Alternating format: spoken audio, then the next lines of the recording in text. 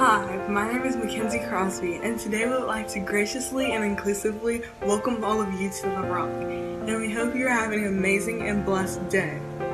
Isaiah 43, 1-3 says, "Do not fear, for I have redeemed you. I have called you by name. You are mine. When you pass through the waters, I will be with you. When you pass through the rivers, they will not sweep over you. When you walk through the fire, you will not be burned. I am the Lord your God." Don't forget to like, comment, and share. And don't forget that God is with you.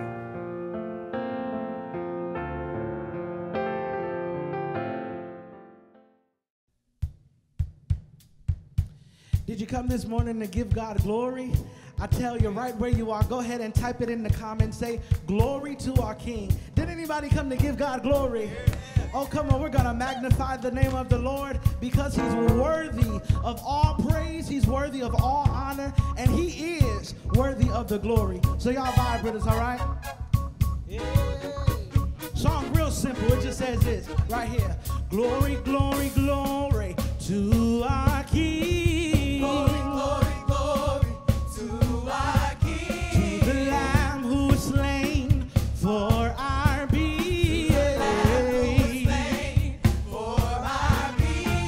Glory, glory, glory to our King. Glory, glory, glory to our King. To the Lamb who was slain for our being.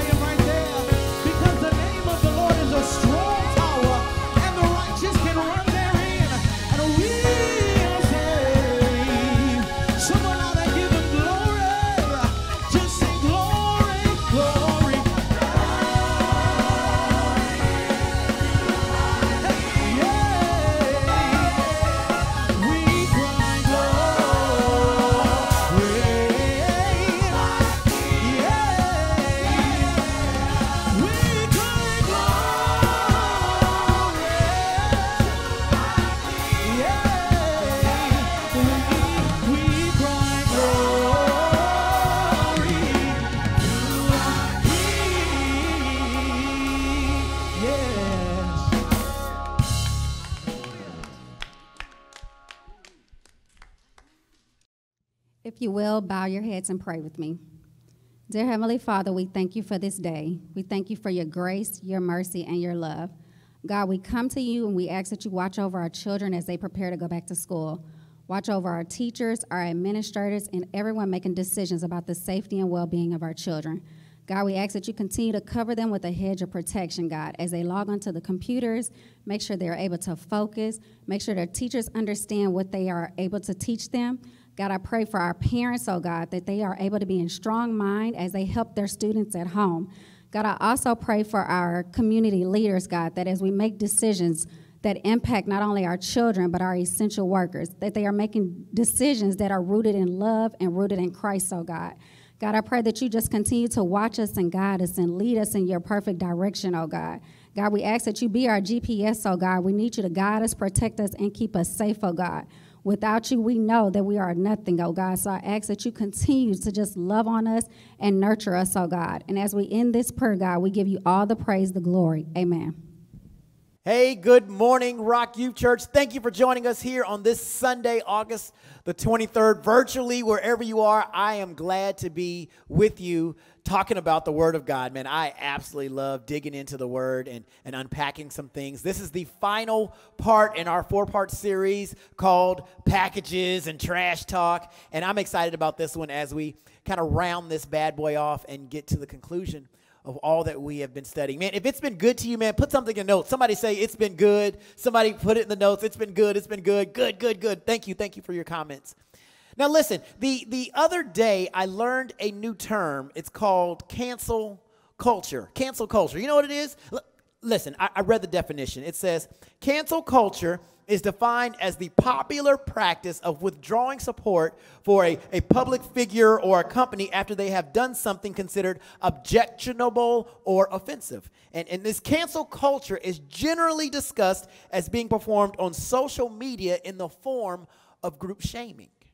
Now, you know I always have some crazy story about my life. Let me tell you the latest thing that's going on.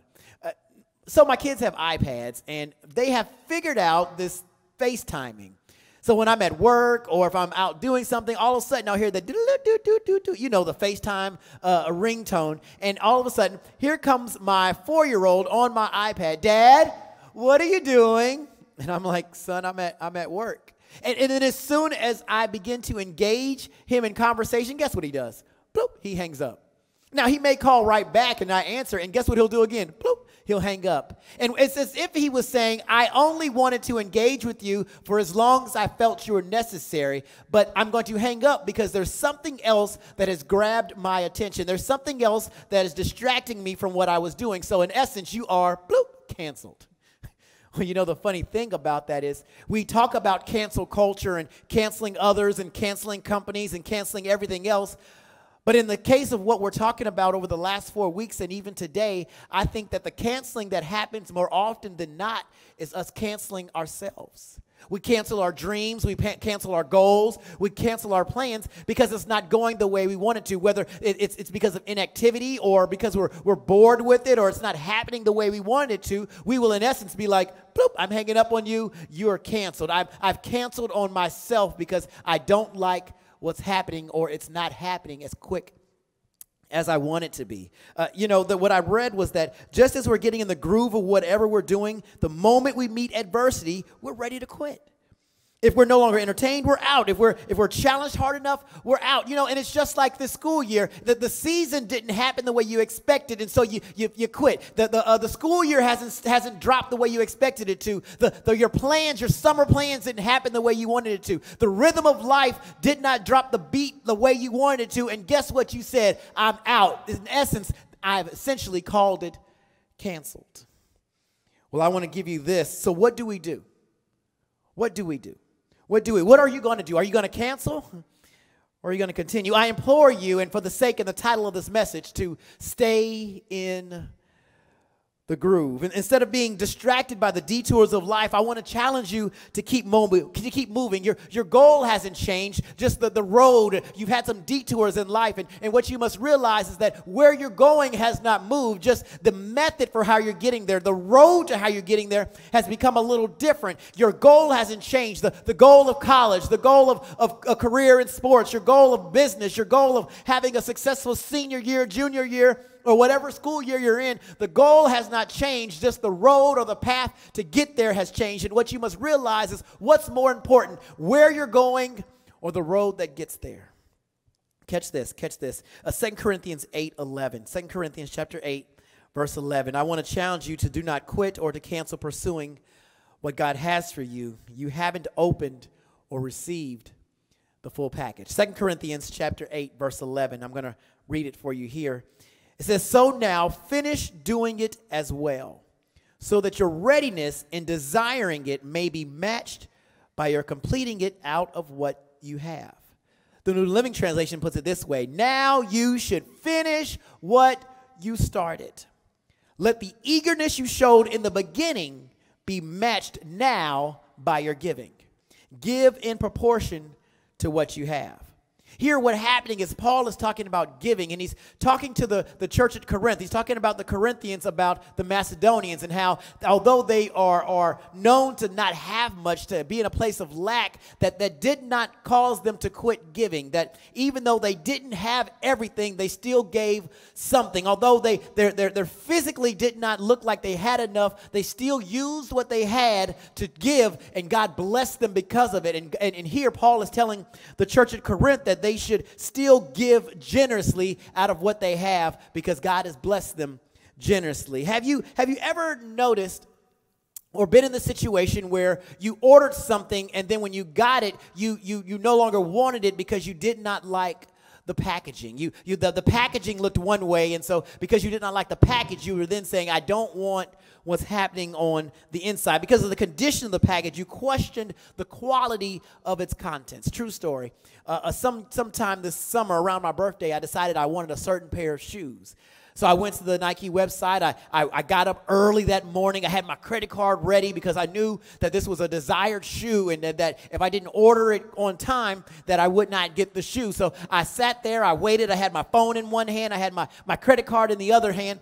And when the time turned for me to buy the shoes, I immediately put my credit card in and I won the shoes. And I was so excited. I was elated to get these shoes. Well, over time, they shipped the shoes. And when the shoes came to my house, would you believe it? The box came damaged, and I was upset. Here I had paid all this money for these shoes. I had all these expectations for these shoes. But when I got them in my possession, because I did not like the box, I then became despondent about its contents. Can I tell you this real quick? Don't be discouraged about what's happening because of what it looks like. Just because the outside doesn't look good doesn't mean that what's happening on the inside isn't still good for you. I knew I had ordered a specific pair of shoes. I knew I wanted those shoes, but I got discouraged because I didn't like the box. Watch this. In 2 Corinthians chapter 8, verse 11, the first part of it says, so now. Here we are in a situation called now, and my challenge is, what will you do with now? The school year doesn't look the way you wanted it to. The beginning of the season in sports doesn't look the way you wanted it to. The summer didn't happen the way you wanted it to. And so my question is, so now what will you do? Just because the packaging doesn't look right, you're still in the midst of it. So now what are you going to do? I give you this. There was a movie called The Little Dinosaur. And it's funny about this is that there's this pterodactyl in the story, and they called him Thunderclap because of how the storm caused his life to change. And he makes this statement. He says, look what the storm provided. What we must understand is that our storms not only come in and they seem to bother us, but what they also do is they clear some things out.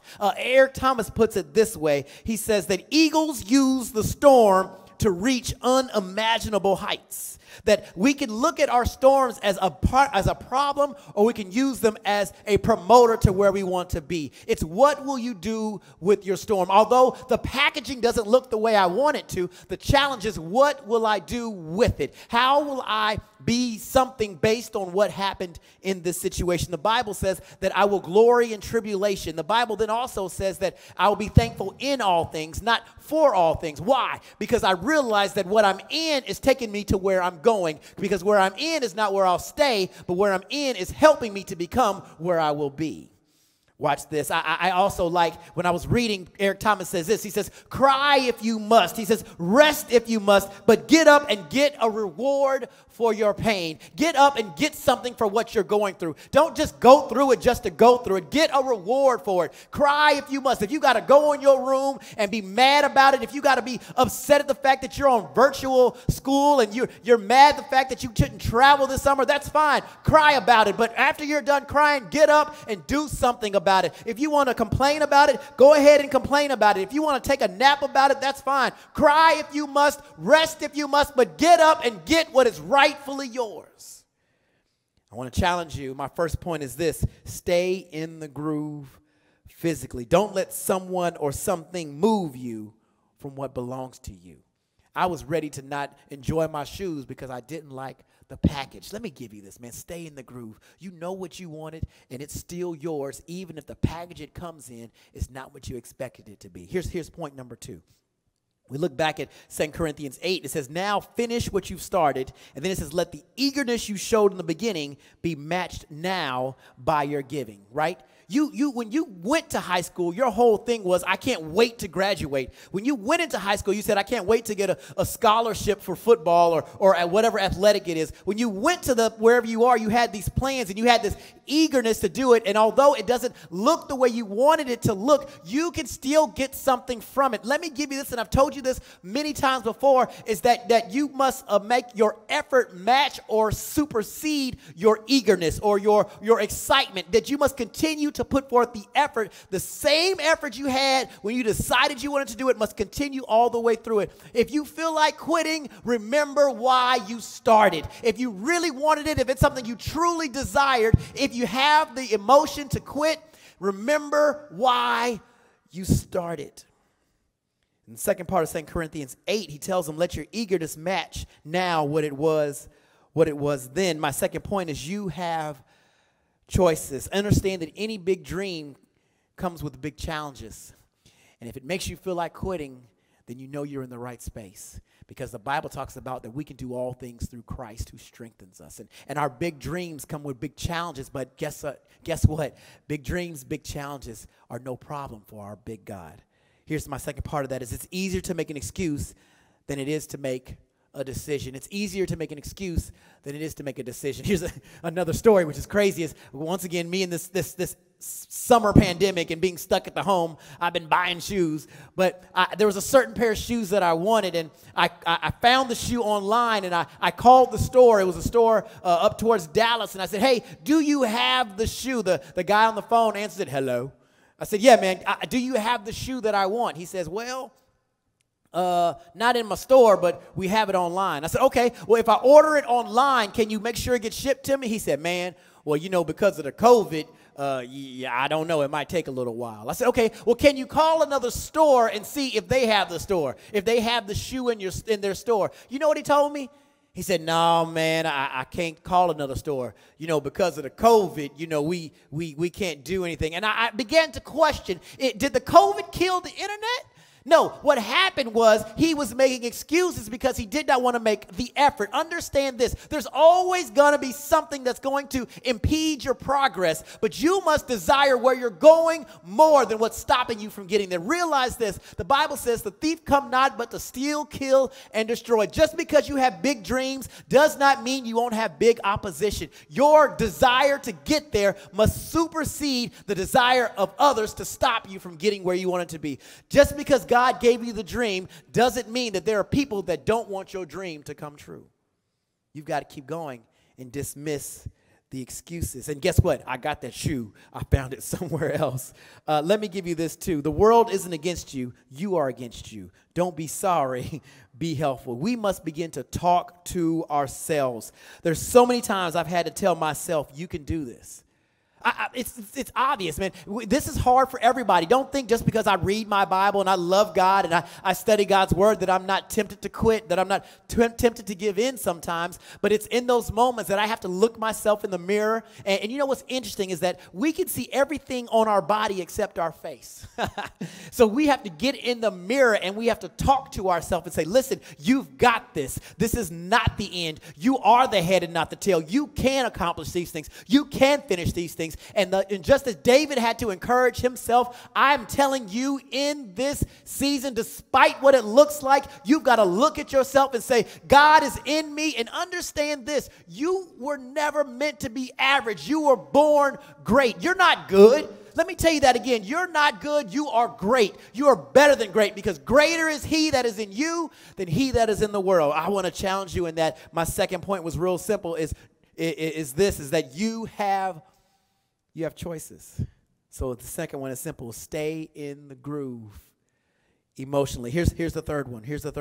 When in 2 Corinthians 8:11, the last part of it, it says, give in proportion to what you have, right? They were talking about giving, but even in life, in the effort that you're giving, he says, give in proportion. My last point was do what you can and grow up.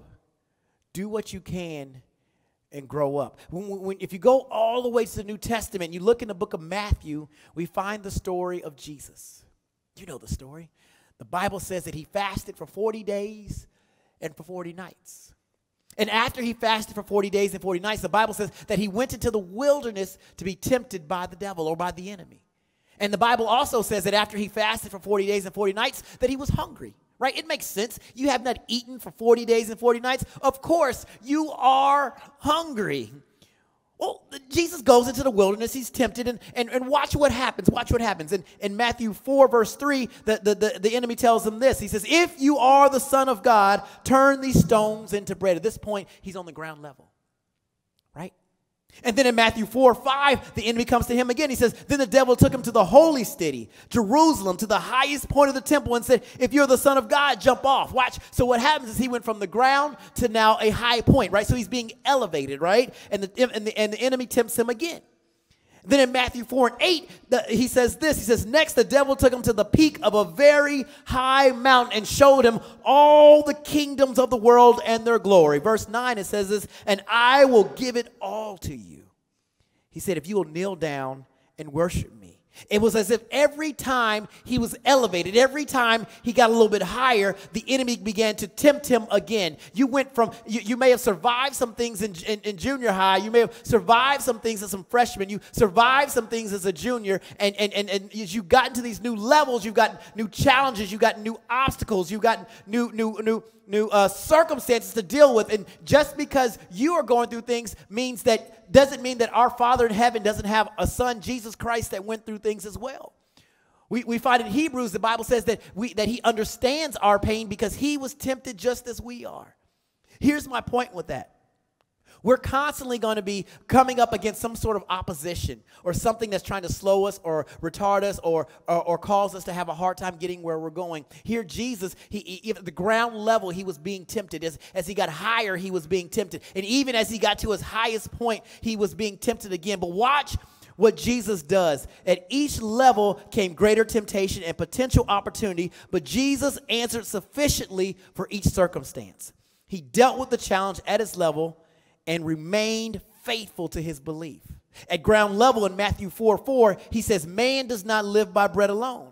As he got to that second point in Jerusalem in 4:7, he says, you must not test the Lord your God. And then even at the highest point in Matthew 4:9, he says, you must worship the Lord your God and serve only him. Every time he answered with the word of God, every time he was in an uncomfortable place, he answered with the comforting word of the Lord Jesus Christ. We must get that into our spirit, that even though we don't like the circumstances, we must return our frustration of the circumstance with our faith that can only be found in the word of God. We've got to eat this Bible. We've got to consume the word of God so that when circumstances and uncomfortable places show up, we can fight it with the power of the word of Jesus Christ, with the words that are in our Bibles. Here's the last thing that I want to say. My first one, we talked about staying in the groove physically. The second one was staying in the groove emotionally. My third one is stay in the groove spiritually. Here's the end. Here's the end. I don't know if you guys are Twitter fans or YouTube fans. And hear me on this. Hear me on this. My whole thing was, guys, stay in the groove. Stay in the groove. What do you mean stay in the groove? Now, I'm a little bit older. I'm 41, no secrets. But when I was younger, my dad and my uncles, they would always use this 44 or this vinyl record. And when they would play these songs, the way you could hear the song is it had this needle, and the needle had to stay in the groove. And as long as the needle was in the groove, you could hear the music. You could enjoy the music, but the needle had to stay in the groove. Well, recently, these two twin brothers have this YouTube show, and they were listening to this song by Phil Collins, right? And as they were enjoying the song by Phil Collins, the story says that they were listening to it, and it was grooving, right? They were beating on their chest. They were like, okay, this is nice. It was this nice, easy groove, and they were enjoying it, and they would stop every now and then. And they would kind of dialogue about it. They were like, man, this is a nice groove, right? And then 3 minutes into the song, watch this. 3 minutes into the song, you know the song, I can feel it coming in the air tonight, right? For the first 3 minutes of the song, the beat doesn't drop. But they kept listening. They stayed in the groove. They said, I'm going to enjoy this groove because I feel like something is going to happen soon. And I want to tell you, wherever you are, to stay in the groove. There's this sense, and if you've ever heard that song, there's multiple times where you feel like, oh, here's where it's going to happen. Oh, here's where it's going to happen. But it doesn't happen quite yet. And sometimes we feel like that as believers, that God is about to drop something heavy onto our lives, that the miracle's about to happen. But don't quit because it hasn't happened yet, because I want to challenge you to stay in the groove, because when the beat hits, if you look back at the video, 3 minutes into the song, the beat hits and them boys lose it. God is about to do something in your life, and you're going to lose it like never before. He's about to show up and show out in your life and do better than you imagine, but you've got to stay in the groove. The package doesn't look good, but I don't care about the package. I care about the contents. I know the storm is harassing me, but I'm in the midst of the storm, and God is there with me. I know the school year doesn't look like I want it to, but I'm in the midst of it, and if God is with me, God is for me. I know that the football season doesn't look like you wanted it to, but guess what? You're in the midst of it, and God's hand is on your life. So if you would just stay in the groove,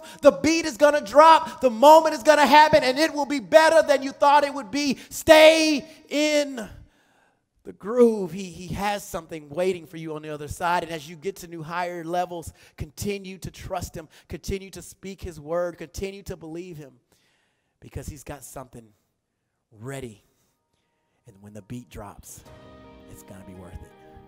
Man, let's pray. Father, I thank you for this time we've shared today. God, we have so many things that could pop us out of the groove and cause us to be uncomfortable. We may not like the way it looks, and we have this cancel culture mentality where we'll cancel others. But more importantly, God, we tend to cancel our own selves too quickly.